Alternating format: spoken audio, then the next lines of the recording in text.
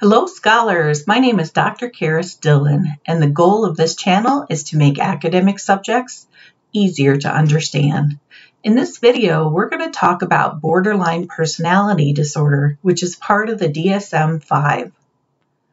When a person is diagnosed with borderline personality disorder, they must first show a pattern of interpersonal relationships that have not been stable. They also will have issues with self-esteem as well as impulsiveness that began early in adulthood, and they will have at least 5 of the following symptoms. Number 1, there are desperate attempts by the individual to avoid abandonment, which is either real or it's not real. Number 2, there's a history of the individual having problems with interpersonal relationships, friendships, family, because they first tend to put that person on a pedestal and then they'll end up devaluing that person later on. So they go back and forth between these extremes of elevating the people in their lives and then devaluing them.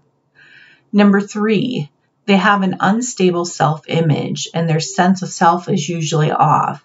So they'll either believe themselves to be wonderful, giving, attractive, and then they'll think they're bad or horrible. This kind of, again, this back and forth.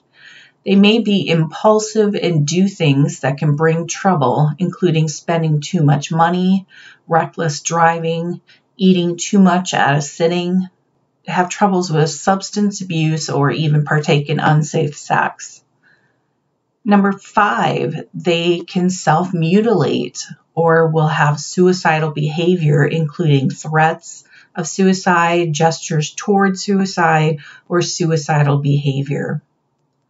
Number 6, their mood tends to not be stable, and so they'll have like bouts of anxiety, definitely irritability, or they can feel outside of their body or outside of themselves, and this can last anywhere from hours to a few days. 7, they'll have feelings of emptiness much of the time. 8, they may have times with really intense anger or inappropriate bouts of anger, or have lots of trouble controlling their anger. They'll have lots of fights, and you'll see their temper come out quite often. And then number 9, they may experience paranoia related to stress, or again, they might disassociate themselves from the situation or from themselves, their own person. Individuals with borderline personality disorder believe that they are going to be abandoned. And whether this fear is realistic or not, this is a constant concern. They believe that separation or rejection is always coming, and so they're trying to avoid it before it happens. So this idea of abandonment can impact a person's self-image. It can affect their cognition, which means their thinking process. It can affect their mood, and it especially affects their behavior. Individuals with BPD are extremely sensitive to the people around them and to the environment around them. They can be set off when asked for time off from a situation because their fear of abandonment comes in, and then they get irritable, anxiety-ridden. If their plans change or plans are canceled, this can definitely set off the person. Individuals with BPD can believe they're about to be abandoned. They even will get angry if a person is a few minutes late. When individuals with BPD are left or abandoned or perceived as being abandoned, they feel that it's because they're bad or a bad person. Persons with BPD prefer to be around others. They don't want to be alone. So when they are alone, they may take part in self-mutilation or their suicidal behaviors may come out. Individuals with BPD tend to have very emotionally intense relationships that are unstable. So when they first get together with somebody, it can be very good because they tend to put their caregiver or their lover on a pedestal. they elevate them. They may share very intimate details about their life with that person very early in the relationship so they can perceive that they're much closer to the person than they really are. But after a period of time, when that person doesn't do what they kind of expect them to do, they will begin to devalue that person because they don't feel that they care enough about them. And that's based on what they give to that other person, and they don't see that coming back to them. So they wonder why that's not there. Individuals with BPD can and will easily nurture others, but they have that expectations that when they want their own needs met, they demand that other person to give that to them. The manner in which they view others can change on a dime, from a person that is supporting them to a person that's punishing them. Individuals with BPD can also shift their self-image very quickly, as well as their goals, their career aspirations, and their life values. They can shift their sexual identity quickly. They can switch the different friends that they hang out with, as well as their careers.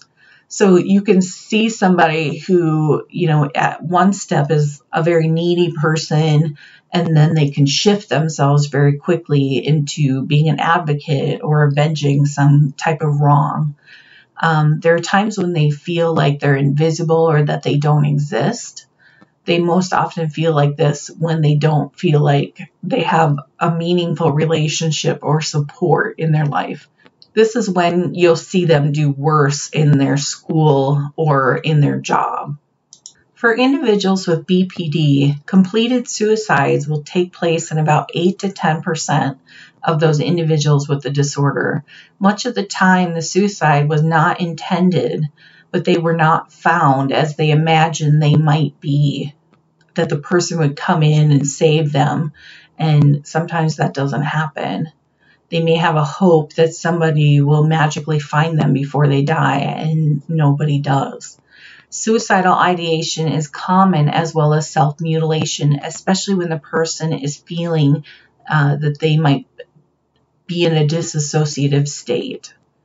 It is normal for someone with BPD to experience periods of despair, panic, or anger. The person does not tend to feel better, even if they have some days where there's some satisfaction or well-being. They're still feeling pretty low. It is normal for someone with BPD to become bored and look for something to do.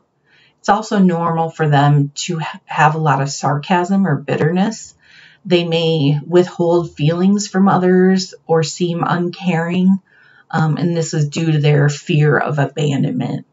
Feelings of guilt and shame may come after these other feelings. So during stress, persons with BPD may feel paranoid or may feel dissociated from others.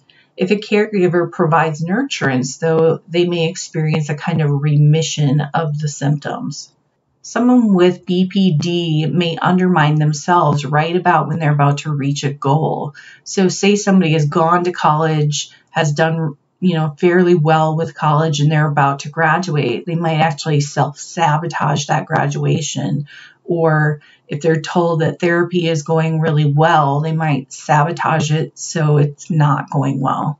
Same thing with a relationship. If a relationship is going really well, they may sabotage that so it's not going really well. Individuals might feel better with pets or inanimate objects versus people, especially during times of great stress. And if they have depression with BPD, they're more likely to die of suicide.